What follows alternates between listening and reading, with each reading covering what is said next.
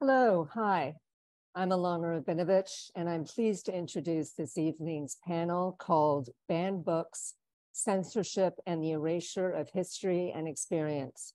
Tonight, we're going to talk about an insidious menace, the trend toward denying children and adults alike access to books. Some people have decided what we shouldn't have the right to read, whether it's Margaret Atwood's Handmaid's Tale or Lawrence Hill's The Book of Negroes, established and emerging writers are under threat. With us tonight is Peter Midgley, former writer-in-residence of Queen's University. Peter will moderate tonight's panel. Our panelists include Matt Abbott, Manager of Collection Development at Toronto Public Library. Matt recently curated an entire collection of banned and challenged books in his book sanctuary at the Toronto Reference Library. Arlene Ray, former book reviewer at the Toronto Star and the award-winning author of everybody's favorites, Canadians Talk About Books That Changed Their Lives. Then we have Raziel Reid, whose 2014 Governor General's Award winning When Everything Feels Like the Movies was banned for coarse language and depiction of gay lifestyle. Lastly, we welcome David A. Robertson. His novel, The Great Bear, was removed from schools by an Ontario school board. Please take advantage of the Q&A button at the bottom of your screen. Peter will take as many questions as possible at around 7:45. So without further ado, here is Peter and the rest of the crew. Hi, good evening. And Alana, thank you very, very much for organizing this power panel. It's disturbing that we need to have this conversation in 2023, but here we are. So let me jump right in. Raziel, so many of the current spate of challenges seem to be occasioned by and concerned with sex and homophobia. So, especially so when it deals with books for children and the youth. Now, your book, of course, is a response to such attacks. And let's start with, is it going to get better or is it going to get worse? I think it's constantly fluctuating. Rights are far easily maintained than they are earned. And one of the reasons why a conversation like this is so important is because we're seeing a regression of queer rights and rights for trans people that is mirroring the censorship of literature. Now, in terms of writers, how do writers respond to these kind of attacks and this fluctuating pressure? Well, I think that we can only respond by continuing to write. I'm reminded of Queen Camilla's recent comments when she defended Roald Dahl, whose works are being censored and rewritten. She said, and I quote, "Remain true to your calling, unimpeded by those who may wish to curb the freedom of your expression or impose limits on your imagination." I love that quote because limits on your imagination are limits on your humanity. And we understand who we are as a people based on what we can read and what we can write and what we can access. And there are nefarious powers at play that want to limit the scope of what's available to us because they want to limit the scope of the human experience.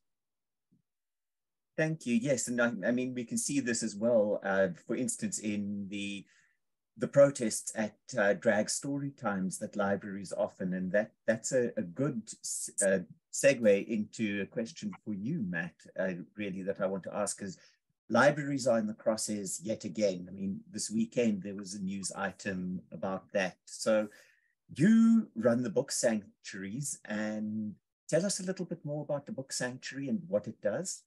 Yeah, so in general, we've seen an increase in challenges at libraries in North America wide. It's certainly more of an issue in the States at the moment, where there's a very coordinated effort to have books removed. And a lot of the time they're tying it to the library's budget, saying that we want items removed from the collection. The book sanctuary itself is a response to that. As we know, things that happen in the States tend to linger over the border to us, and we've seen some examples of that.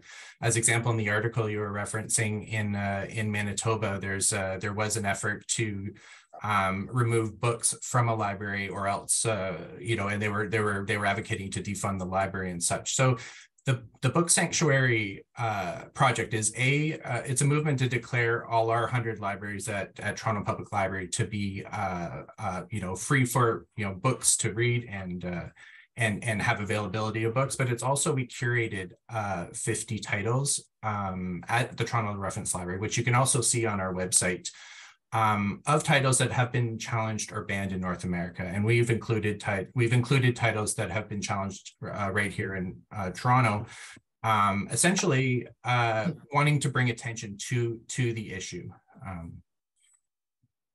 I think those kinds of initiatives are really, really important to, not just for solidarity, but to resist, I think, the pressures that come in from the forces that are spilling over from the US. And while we may be able to say, oh, it's not happening here, it's not for us, or not, this isn't a Canadian problem, actually it is, and increasingly so. So rather be prepared and proactive about that right now, I think. So could you, before I move on, because I think this is relevant to a question that I want to ask David, is what are the processes that are in place for reviewing a book if it gets challenged?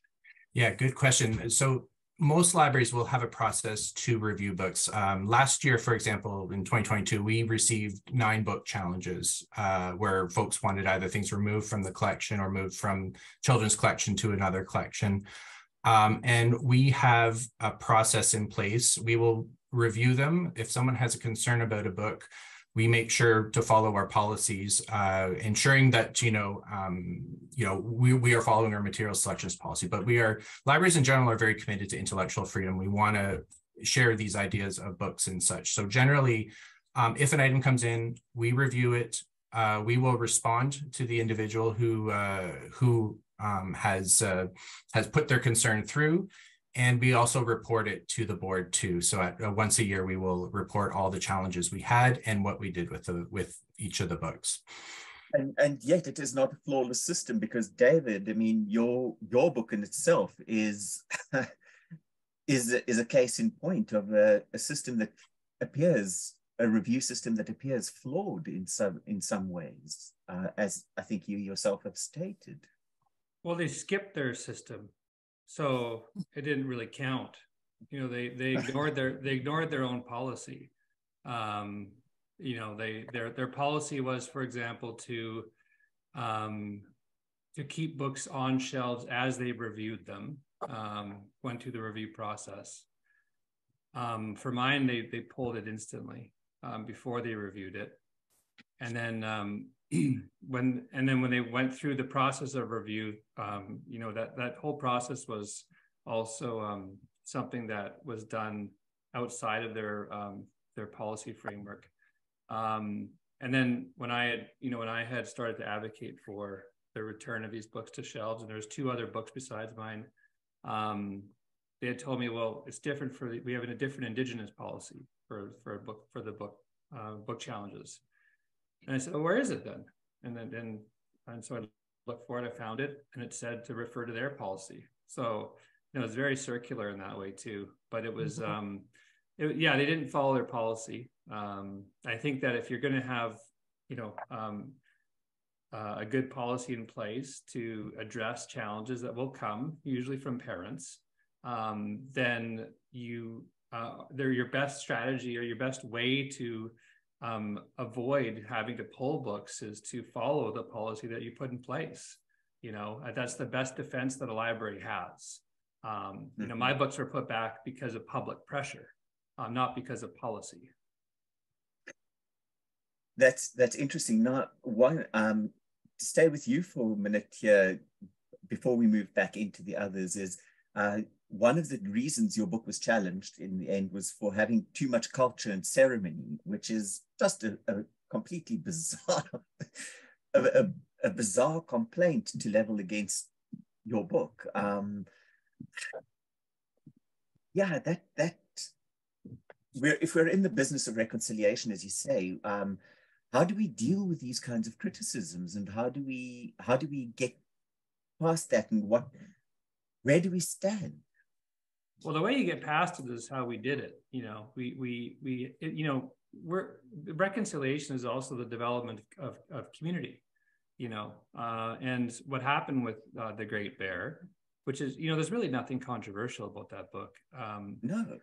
But the community rallied around it. So you had teachers, students, librarians, other writers, and myself, pressuring the whole school board that was making these decisions to put the book back on the shelves, and that's what happened in the end.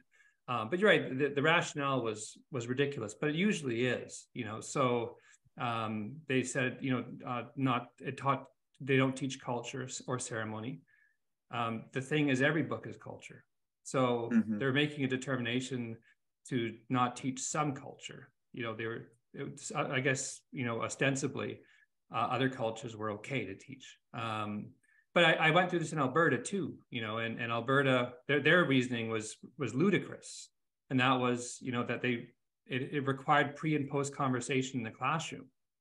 And I think that's the job of the teacher. I think that's insulting to teachers to pull a book because it requires teachers to talk about it with their students. That's insane to me. Yeah, it's not. I mean, I'm reminded as well in something else that you've said in the past, is that the late Andre P. Brunk told us once, as when we were talking about censorship in South Africa, where in fact the censorship was legislated rather than here, where it is not in legislated, and that perhaps makes it slightly more insidious in that you don't have a defined code to push against. It really is far more nefarious here. But Brink said, never write from a position of fear. And I think that's such an important thing. And Raziel, in a past conversation earlier this week, as you talked about that as well, is about writers writing and how you get pushed till you explode. Do you want to elaborate on that a bit more? I will, and I'd like to elaborate on what David said about the community rallying behind him and his band works, because I also experienced that when Everything Feels Like the Movies was encountering censorship.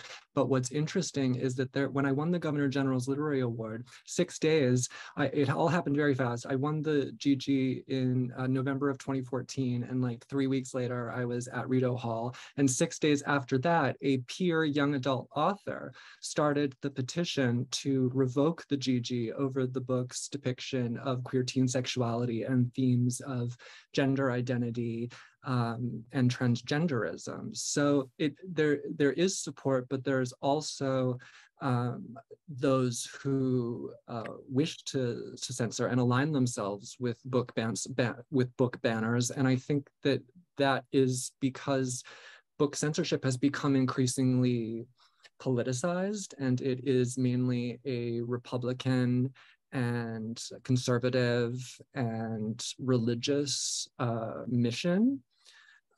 So I grew up Catholic, and I know a thing or two about, I know fundamentally what oppression means. And I struggled so much to distinguish between the criticisms that my work was facing and the censorship on my work and the attack on, and what felt like an attack on me personally, because it so mirrored all of my experiences as a kid growing up in the Catholic Church, and being bullied at school for being a queer kid in Manitoba in the 90s and early 2000s. And it really is only writing that has ever saved me. Writing is my catharsis. It's what I do to heal. And yet the result of my writing often hurts me because people react to it in a way that suggests there's something inherently corrupt about me, and therefore corruptive about anything that I might create that others need to be protected from. I'll say one thing that I want to lift you up for a second. I spent the weekend with Ivan Coyote. Oh, I love Ivan too. And, but Ivan has been having a bit of a tough, I don't want to speak on behalf of them, but they've been having a bit of a tough time as well, because it's a tough time, I think, for the LGBTQIA2S community in this regard, at least. And Ivan was feeling very discouraged, and for a lot of reasons that I think that you would relate to. And one of the things I told Ivan is that, and not discounting the stuff that you are having to deal with, which is completely unfair. And I can't even, from someone who's been through it a little bit, I can't even wrap my head around what you must be going through and having to deal with this again and again. But you have no idea how many kids, people you've saved with your work, who've read your work, and that I think is, sometimes it's good to focus on those things as much as we have a battle to fight here. But yeah, absolutely. And that means so much to me for you to say that, because it's absolutely true. And, when Everything Feels Like the Movies was published 10 years ago, and yet, the backlash and controversy, it continues. Last year, I did the Children's Book Center, Canadian Children Book Center's Book Week. I did a virtual tour with them. And when I performed at PEI, I presented to 230 students in the school cafeteria. And I couldn't see them, my screen was blank. And I delivered the 60-minute presentation. And when it was over, I was back in the principal's office, where I spent a lot of time as a kid, because the principal decided to cut my presentation halfway through. And what devastated me the most is they cut it at the point where I was talking about how my sexual repression as a teen led to my depression and an attempted suicide, which was very difficult to talk about and extremely vulnerable, but I made it a point to talk about that during every presentation, because there is one queer kid in every room, and Ivan has a novel called One in Every Room. There is one queer kid in every room who is struggling with their identity and struggling to love themselves and contemplating taking their lives. And so, when we write stories for them, it's really a lifeline for a lot of kids. And what people who are pushing for these censorships don't understand is that it costs lives. When we don't have access to books, we don't have access to who we are. Exactly. And Arlene, I mean, I want to come to you here on that, in that you've been in the trenches with human rights activism and as a book reviewer as well. And has much changed from, oh gosh, let's look at 1972 when, dear God, it's Margaret. Hello, God, it's me, Margaret. Hello, God, it's Margaret. It came out. How much has changed? Well, the book banners have gained energy. They begin as an individual book, sometimes one parent who had a concern or may not have read something, thought something was pornographic, wanted to protect their child. Now it's a movement, as you know, in Florida and Texas, it's gone quite, viral. There are whole groups of parents trying to exert their control. For me, the area is about children. It's about what are we trying to protect children from. And in my belief is that books and reading is a safe space. That's where you want children to go through their first experiences of things. So by far the most number of banned books are young adult books, though the movement in those states and others now has been in the news a lot about elementary school. They've now expanded it to grade 12, and now they're going after the libraries as well. And we'll get to publishing in a minute, the sort of preemptive attempts to influence what's written. But to me, whether it's for a young child or a teenager, an adolescent, books are the place where they can first experience those questions of their identity, their doubts, their fears of fitting in, their first sexual feelings, their all sorts of things that the turmoil of adolescence brings. There you are in the comfort of your home, reading a book. This is a safe space to go through that for one of your initial times. You've got people who love you, ideally around you, others you can talk about. So to take that away is as Raziel was saying, is sort of giving those kids no place to be, no place to explore those. And the other thing is most of these books, most children's books and young adult books, explore some serious issues, abuse, identity, suicide, all of these things, but they generally tend to be also resilient and affirming and give some hope to the young person. It's about giving them agency and developing their capacity for independent thought. So again, to remove that from their school library or their public library is to reduce their options of finding out more about themselves and exploring the world. Mm-hmm. Can I ask a question, Arlene? Do you think that that's the point? Because it seems to me that if we're going to talk about book censorship, then we have to talk about the patriarchy's influence in censoring books. And I think that the reason why we're seeing such a rise in the censorship of books, and particularly books for young readers, is because the patriarchy is scared. Young people are dismantling old institutions and rebuilding new ones. And the patriarchy, in their desperation for control, is narrowing in on books to limit what we can read, and thereby limiting who we can be. I think you're right, Raziel. That's one group that's trying to exercise their control, but there are also others. I mean, whether it's through Sharia law or halacha or fundamentalist Christian beliefs, or even just authoritarian countries who want to tell people what they should read, they should think, how they should dress, where they can travel or not. Anything that tries to suppress your freedom is trying to control or dominate with its theory or its philosophy of life over a diversity or a variety of minority or other opinions. It's trying to exert its control. And I think very much patriarchy is one of them, but there are other types of control that these groups are trying to exercise.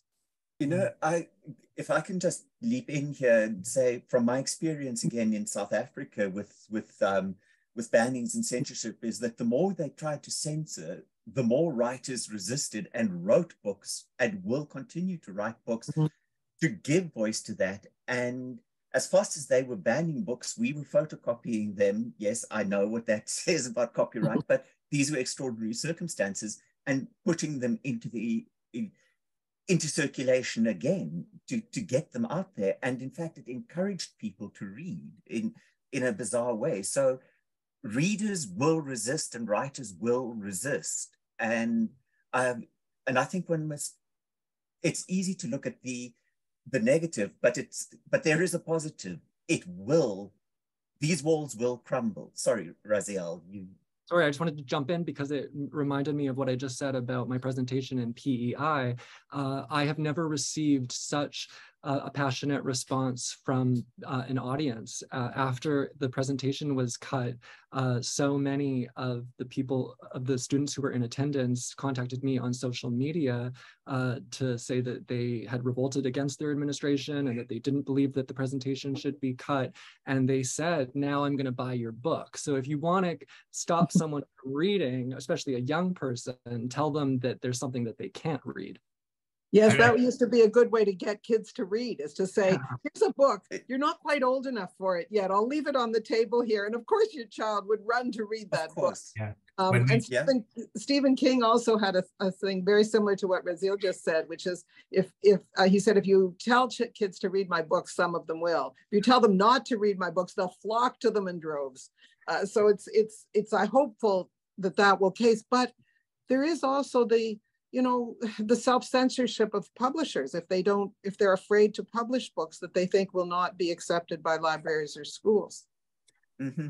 I want to come back to that, but Matt, sorry, you've been looking like you had something to say there. I was just going to mention that when we launched the book Sanctuary, we got I think there is a lot of interest in these challenge books, and it was definitely reflected when we first launched it that several first of all media companies went to Toronto definitely wanted to focus on it and learn more about it. And also we saw like an increase in the circulation of the titles. Thus, we were buying more copies and licenses of the book. So I think it's funny when people get upset about banned books and then they find out about it and then more people want to read it. So it's Barnes and Noble used it as an advertisement. They had a whole section of about a dozen books saying banned books, and you could go and choose those and buy them. Yeah, there are lots of stores that have those sections now where they have banned book sections. The thing is, like, just objectively looking at what happened even with, with the books that were banned in Alberta, and it wasn't just mine, it was like Richard Van Camp, and it was like, it was all Indigenous writers, but I mean, and then Ontario, what you'll see is that when these books are banned, their sales go up exponentially, and so oftentimes it has, as much as it's unpleasant and and it's stressful and all those things, it often has the opposite effect of what administration wants to see when they make the decisions to pull these books. In Alberta, it was administration that was making the decisions. Sometimes it's parents and other places where it originates from, but almost always I've seen that the books, the sales increase. So I think that it's ironic, and it's I don't know why they keep trying to do it when they kind of, in some ways, it helps the books out. I'm reminded as you speak here of a comment by the critic Ernst Fischer, who wrote something along the lines of, art can do little, far less than the rulers who try to suppress it and crush it, but then goes on to say that that art will survive and continue, and as fast as rulers oppress it, the readers and the people will change governments and change those attitudes, which is your rebuilding the patriarchy, Raziel, I think there. But this all, I'm watching the time here, and I want to move on to another thorny subject that is related, and that is the other forms of censorship that are less acknowledged, perhaps, and possibly are they censorship is the question. And this is a question that was raised during our prep discussion, and that was about sensitivity readers. So who's going to leap in here? Arlene, do you want to start I'd be happy there? to, because Raziel, I know you've started as well on that. So let's go, Arlene. Well, maybe I was slow to the mark, but I only learned about it recently, and I realized that it's being done quite a lot here in the United States. I'm in New York today, and in Canada to some degree now, and in UK and probably others. The idea is that along with a book that a publisher is planning to write, you have a line reader, you look for continuity, you have pre-readers to point out things, but now this sensitivity readership is, yes, sometimes it can be okay. The idea is that they red flag any of the issues that might be hot button, whether it's sexual or race or homophobia or anti-Semitism, or there's many on their list. Indigenous issues are part of them. It's okay to, of course, to run a book that's about a subject by people who may know more about parts of that book than the author. But it's not okay, in my opinion, to use sensitivity reading to remove any supposedly controversial or that might bring that kind of questioning to the book. Then you're asking or forcing or suggesting that your author sanitize their book or remove certain phrases that might even be actual quotes in the case that I was aware of, because they're about supposedly controversial subjects. This is a little bit dangerous. It's like it's a preemptive censorship before we even get to see the book.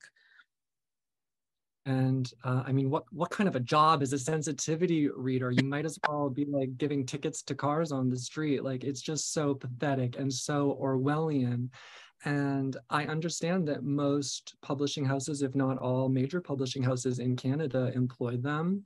I I published with Penguin Random House Canada my last 2 novels. I've never been introduced to a sensitivity editor or reader. So if one has passed through my manuscript, the notes have gone to my editor, who, Lynn Misson at Penguin Random House Canada, who is fearless and tactful. So if any of that information ever came to me, and if there was ever a word or a line that needed finessing, it would be delivered to me. So at least it isn't like I have to go through like a course or something with a sensitivity reader. But I think ultimately it is a very Orwellian and dystopic and dangerous concept, because it forces ultimately writers to censor themselves, and that I don't know, reduces the scope of the artistic merit that they're working of their creation. Lynn is the best. Lynn edits most of my books too. I just wanted to mention that. I'll say for like I agree with both of you. I have in the past requested a read when I'm writing, for example, about a character who's not from my culture. So, you know, like if I'm writing, I'm Cree. So if I'm writing about an Anishinaabe character, then I will ask to have, whether it's a buddy of mine or whether, you know, to have someone from that community or from that group, that cultural background, because we're not pan-Indigenous. To give it a read and to make sure that I've been accurate in how I portrayed, you know, cultural elements or, that character, considering their background. But I think there's definitely a line, and it's a very delicate line, and you have to know like where that line is, and when you're kind of giving too much power to that read, and you are getting to the point where you do begin to censor your work. And so I think that for me, I think it's important that I'm like accurate and appropriate in what I'm writing about, in terms of like from a cultural standpoint. But I do think there's a balance, and it's a very important balance. So what I'm hearing is that there are potentially, in your view, the panel's view so far, some positive to it in the fact that there can be a balance, but that there is also danger of verging into what Raziel has phrased Orwellian, and there certainly can be such an element to it. So it's about finding that balance, which again kind of brings me back, Matt, to libraries and committees. Is who are the arbiters of such decisions? Yeah, that's a very good question. So at Toronto Public Library, we have individuals who select the materials for the collection.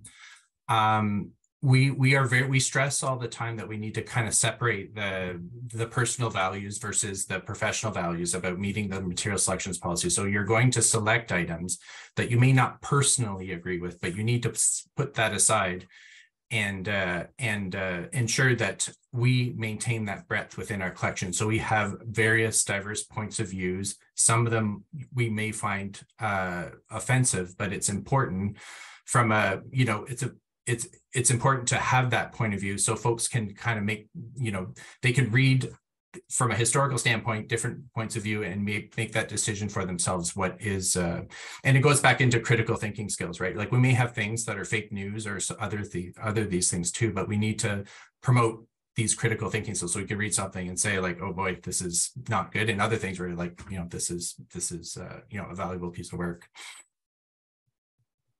There's this in politics that says, you know, just as important as who does the voting is who does the counting.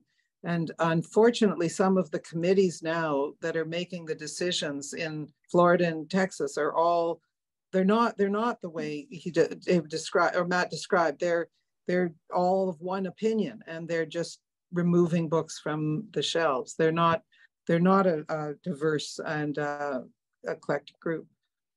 I was actually just in Texas for ALA in Austin, and I think the stat was like over the last calendar year, they had banned, I think, between 600 and 800 titles. which is like, that's an astronomical number.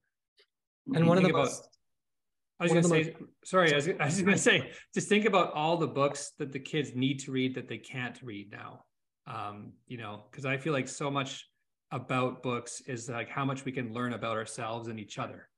And if we don't have the capability to do that, then I think we're hurting our communities in a very profound way. And one of the most censored books in America is Two Boys Kissing by David Leviathan, the teen book. And if you've read the book, then you know that its title is its most provocative component, which speaks to not only the rampant homophobia and transphobia of those who attempt to ban books, but also their myopia. Many of them don't even read the books, and a title is enough to trigger them. I just actually had a panel, a one-on-one discussion with Dave last year at TIFA, Toronto Festival. And he wrote a book, I think just his newest book, which is about book banning. And it's a brilliant book that is kind of told in like a meta kind of way, where you get to read the book that they're banning as you read about the banning. And then you read about the author's relationship with, somebody from the past at the same time. And it's all like, he did a great job with that book, and he's a really great guy, but yeah. Yeah, and I'm going to, that's a wonderful segue. Thank you, David. You've given me a gap here. We've got 5 minutes here before we move to the Q&A. So just a reminder to our viewers, if you have questions, now would be a good time to type them up so that we can address them in the Q&A session. But your book about book banning, etc., you're leading me into some book recommendations. So let's start with you, David. Can you recommend a book for our viewers to go and take a look at? I would read David Leviathan's newest book. I would read that one. I'm just actually, it's funny, like I read so many books that I have to look up like what it's called. But I'll find it very quickly. But it's a great book, and so the kind of the premise of it is that there's a parent who reads the last paragraph of a book, and in the last paragraph of that book, they read that it's called Answers in the Pages, I think is what it's called, and they read that these two boys they hug, and then the parent from there like goes nuts and like has the book pulled from the shelves and has like tries to get it banned all these places, and there's a big hearing about it. And as this book's kind of going on, you get to read the book that the parents banning. And so what Dave's saying is that in the practice of actually reading the book, you realize that the banning of that book based on one paragraph is ludicrous, and so I would say that book, in the context of this conversation, would be a very, very important and I think a really good read to do. Thank you. Yeah. So David Leviathan, Answers in the Pages. Raziel, you're sort of on the next on my screen, so let's go to you. What's your recommendation? I would recommend one of the most protested young adult novels of the day. It's called This Book is Gay by the trans author Juno Dawson, and it is a manual for queer kids to help them navigate an ever-changing world with ever-changing views on their identity. And I recommend it because when I was young, I know it would have probably saved me from my depression and what it led to. It would have grounded me in this world and given me a sense of belonging. Juno Dawson recently gave an interview with Rolling Stone about the censorship of her book, and I just wanted to read one of her quotes because I think it's brilliant. "We're all very clear This Book is Gay is not for children. This book is kept in the young adult section, like a lot of the books that are on those banned book lists. But of course, that isn't the agenda that people like libs of TikTok push. They're saying that librarians are giving these books to kids, which is very vague, isn't it? Because that could mean anything. Throughout the book, there are content warnings and trigger warnings. But of course, that's not what people do on the internet. They screen grab it out of context. The complaints about this book are not about keeping kids safe, because if we really wanted to keep kids safe in the United States, we wouldn't be talking about books, we'd be talking about guns. Well said. Well said. Yeah, Yeah, absolutely. And Arlene, you're next on my list. So well, I live here in New York, 2 blocks from the Central Park Zoo. And there's a book, a children's book called Antango Makes 3 that's caused a lot of, it's been banned here and there in the last couple of months all over Florida. It's about 2 male penguins who start to make a nest when the couple, the heterosexual penguins are nesting as well. And so the zookeeper takes one of the eggs and puts it in their nest, and they bring up a little baby. That's Tango. And Tango makes 3. It's a true story. It's about something that really happened 2 blocks from where I live here. And it's a book about how all families are different. And it's charming. My 4-year-old grandchildren adore it. And I thought I'd recommend a kid's book just because.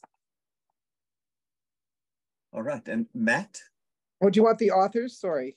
Justin Richardson and Peter Parnell. Sorry. Thank you. Yes. Yeah, no, my recommendation, I've been reading books off of our Book Sanctuary collection to just better for myself to know, to better understand these books and such. And I'm happy to hear that several of these books are actually on the Book Sanctuary collection. So that's great, as well as Raziel and David's book are on the list. But I want to recommend All Boys Aren't Blue by Memoir Manifesto by George M. Johnson. This is a moving story of an author's experience growing up as a Black queer person in America. A perspective that is not well represented in library collections. There's honest descriptions of gender identity, racism, and love from the experience growing up from kindergarten to adulthood. The book does have explicit content, and it's aimed for people aged 14 and above. And 29 school boards have banned or challenged the book, and it's on American Library Association's top 10 challenged books in 2021. All right. Well, thank you for that. And I would say my 2 books are not necessarily banned books, but certainly books that have been challenged and questioned over time. And they both by writers that are not North American. Well, one is North American, and that is Zora Neale Hurston's Their Eyes Were Watching God, just because I think it's a fabulous book and a necessary book, one of those books that's just foundational for reading. And the other is Solomon Chekishoplaiki's Mahudi, that's M-H-U-D-I, which is just a fabulous tale of a story, not so much of banning, but of how a book disappears because the writer is Black. And it was written published in 1932, and just sort of disappeared and then resurfaced. In fact, Zora Neale Hurston's book is very much the same. So not banned books, but books like that are older, but so foundational for so many people who have come from historically marginalized and oppressed communities. And so with that, I think we move on to the questions. Thank you all very, very much for the discussion so far. So let's take the questions. So I'm just going to take them from the bottom. Let me go scroll down to the bottom here.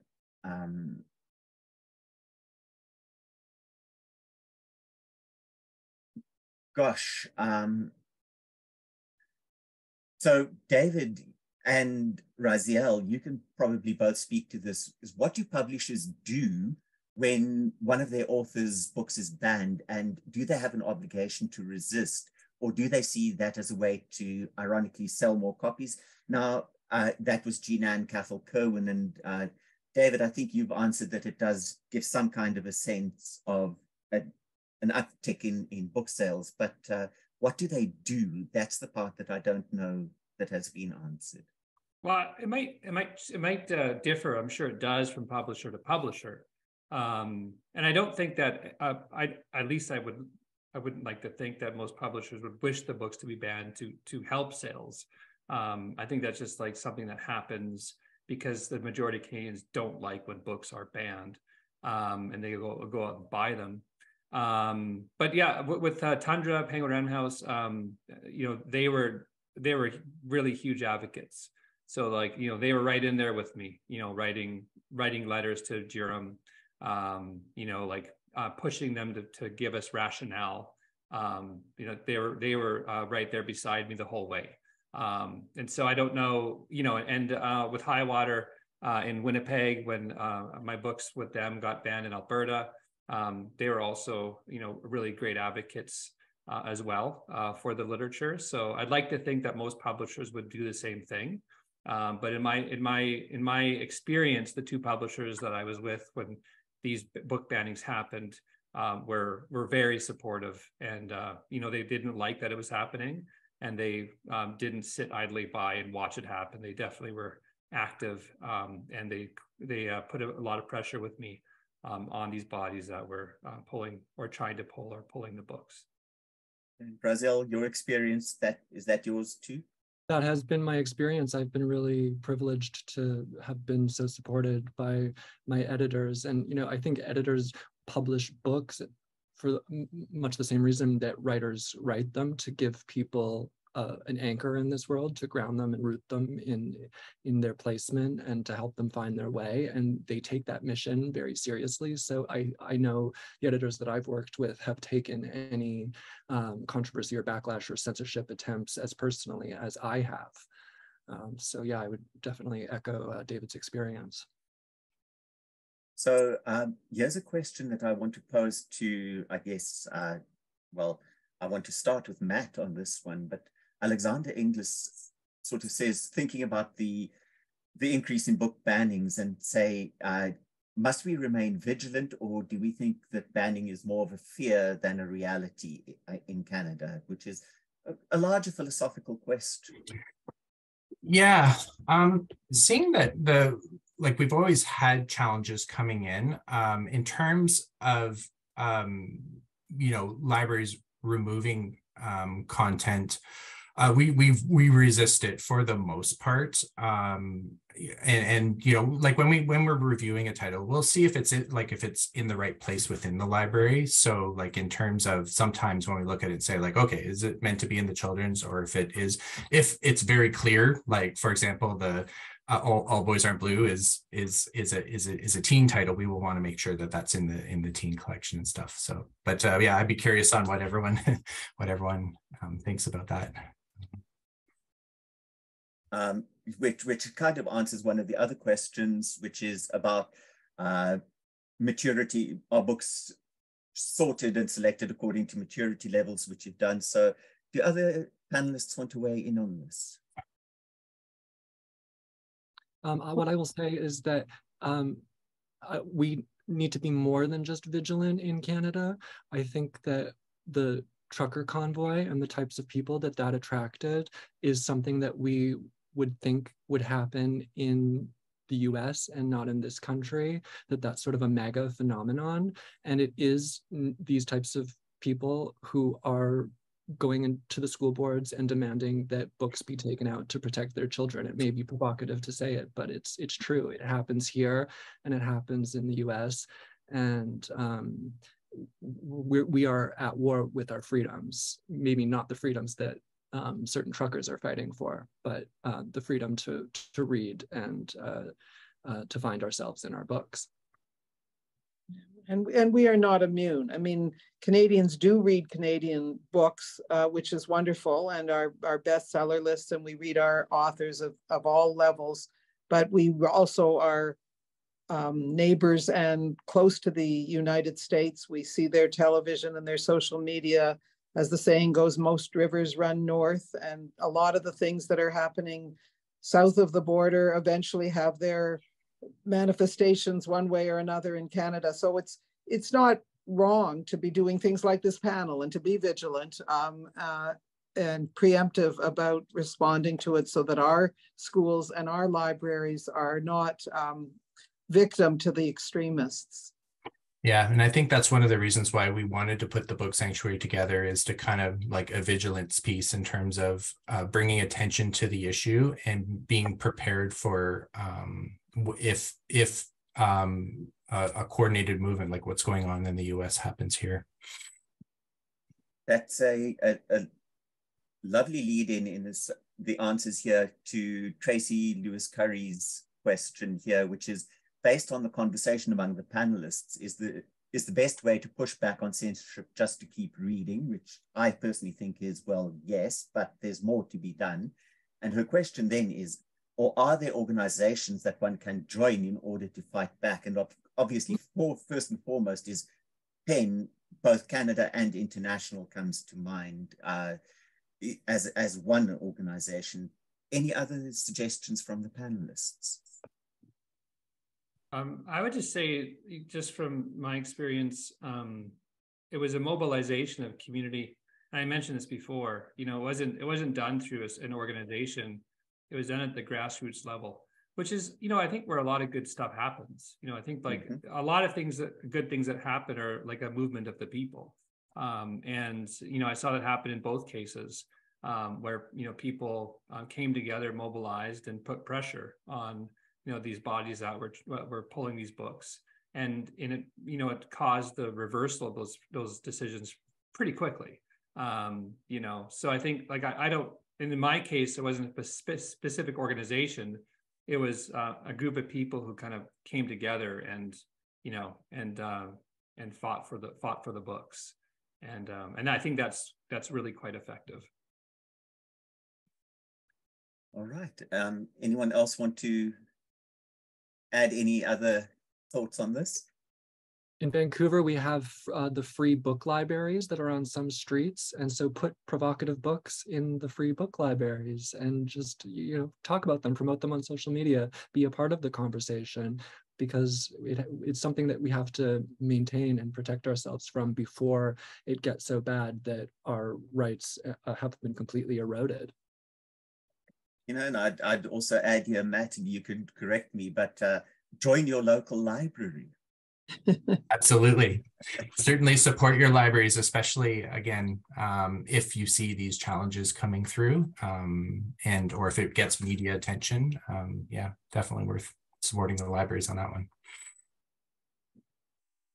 All right. And then, all right, this leads to, here's a tricky, is a question that perhaps we haven't touched on, but are there any books that should be banned in your point of view? That's a put you on the spot question there.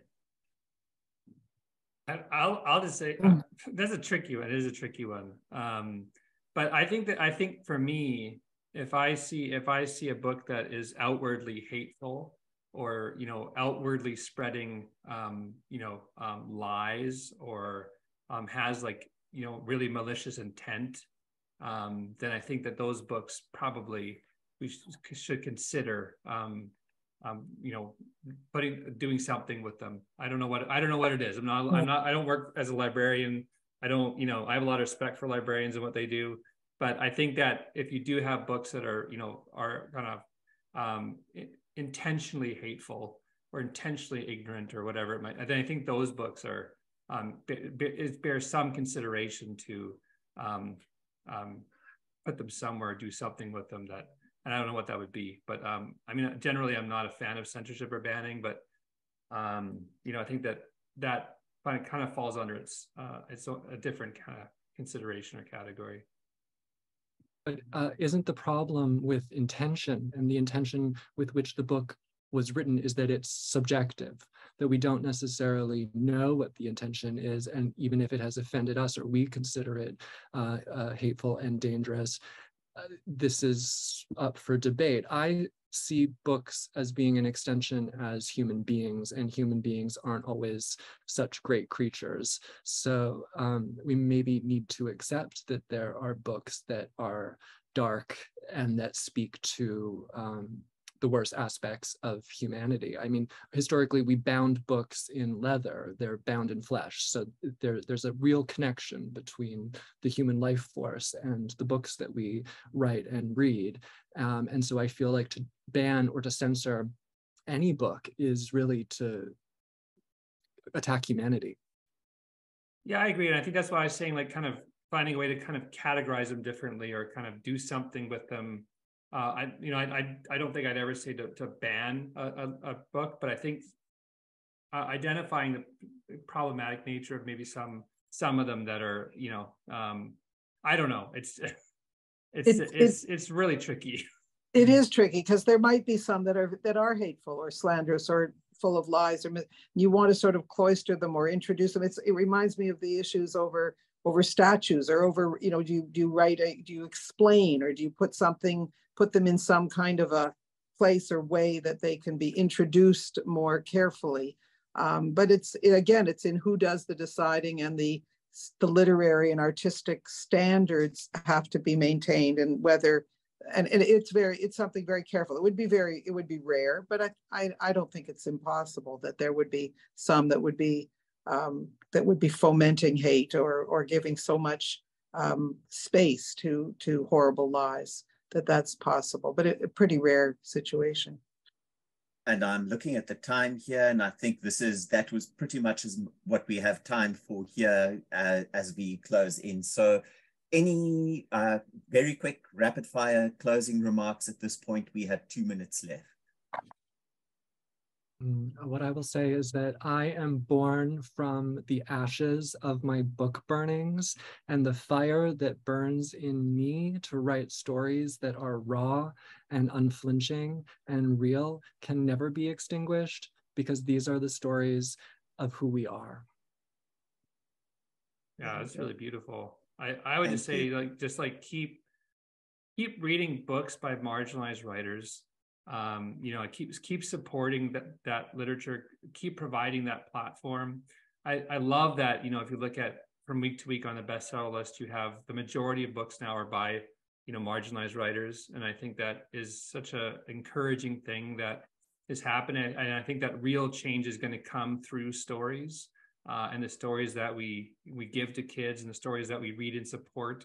I feel like that's going to lead us into a much better future. And if we see, books being pulled or banned, I think that, we have to fight for those books and read them even more, so that's just what I would say. And I just think I just have such a love and belief that marginalized writers, books that help us to see each other and other people and learn about each other and respect each other is just so vitally important. Thank you. And Arlene? I agree. I think we should encourage reading. We encourage, children love stories. The place to find more stories are in books. Adults are not that different. We love hearing jokes and gossip and tales, and we love to read. And I think extended from that is to support the people who do the writing, and to support the people who are going through their lives with difficulty, to show the love to the people who need the love, and to not hurt people. There's so much hurt going on, and to find the merit and the artistry and the sharing that is intended in writing something of yourselves and giving it to others to read and experience. We should encourage that as much as we can. Well, thank you all very, very much for your comments, and I'll hand it back to Alana now. Thank you. Oh, that was breathtaking. Thanks to all of you for an outstanding and really absorbing conversation. I think that we need to keep having in order to stem the tide of censorship. I appreciate your experience, opinions, and insight. And thank you all again for participating. I will let everybody know out there to go tell your friends that this panel will be available on our YouTube channel in the coming days. So please go check that out. Thanks to all of you for showing up, and thanks to our panelists once again. Take care and good night. Good night. Thank you. Thank Good you. night. Thank you. Bye.